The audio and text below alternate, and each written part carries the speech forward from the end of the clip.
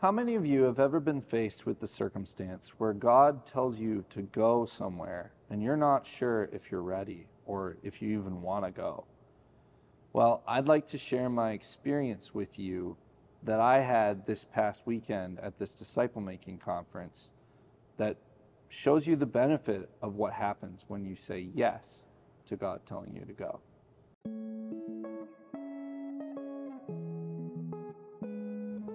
So this all started back in early September. I got invited to this conference and I felt super inadequate. And yet, after some praying and asking God, I chose to go. Fast forward a couple months and I was introduced to this guy named Mike.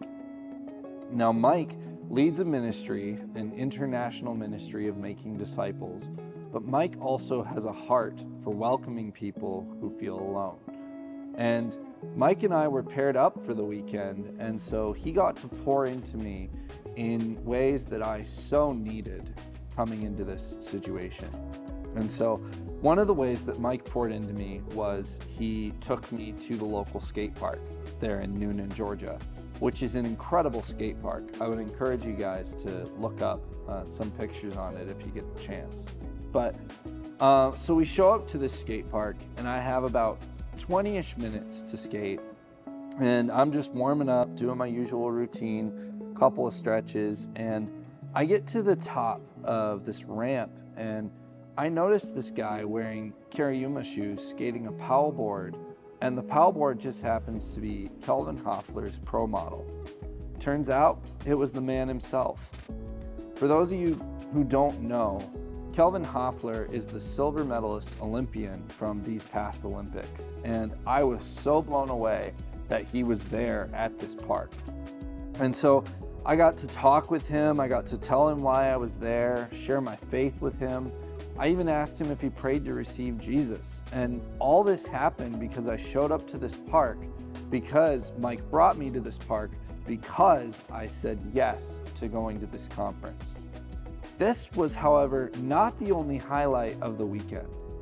I also got to attend a seminar on making disciples the way Jesus did that showed me things about the life of Jesus that I had never seen.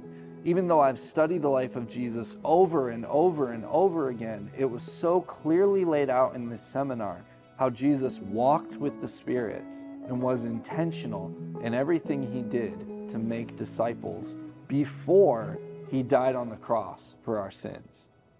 And so that was super sick and awesome. And out of that, I met this guy named Dean, and Dean introduced me to this guy named Scott. Now, Scott was at this conference because he attended the church it was at and was passionate about making disciples. But there was also something else about Scott that was completely unique.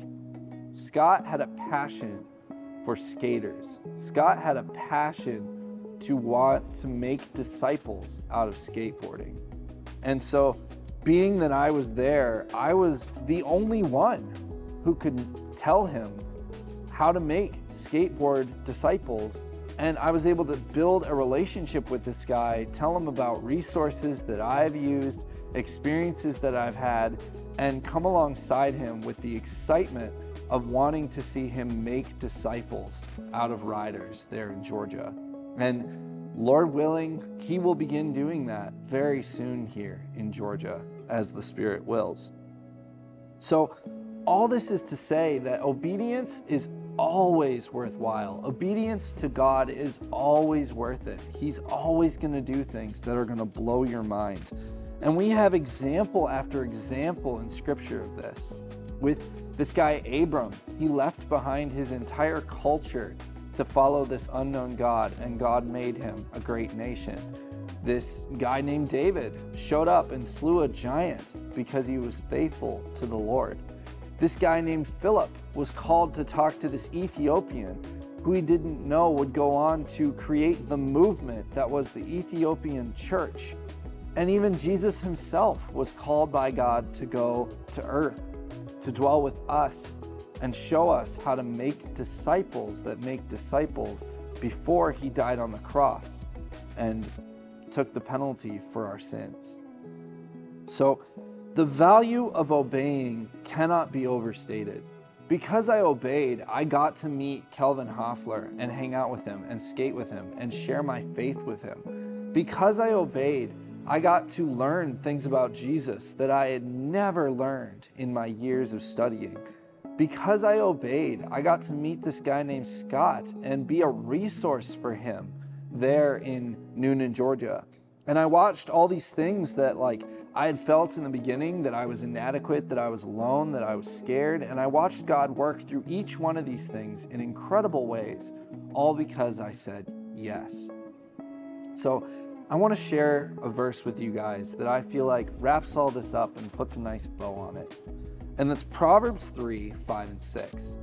And it says, to trust in the Lord with all your heart. Lean not on your own understanding. In all your ways acknowledge him, and he will make your path straight. Sometimes God calls us to things that are downright scary. I was scared to go to this conference. I did not feel qualified. And yet, if we obey, if we follow God's leading for our life, we will see him work in incredible ways, and he will show us where we are supposed to go.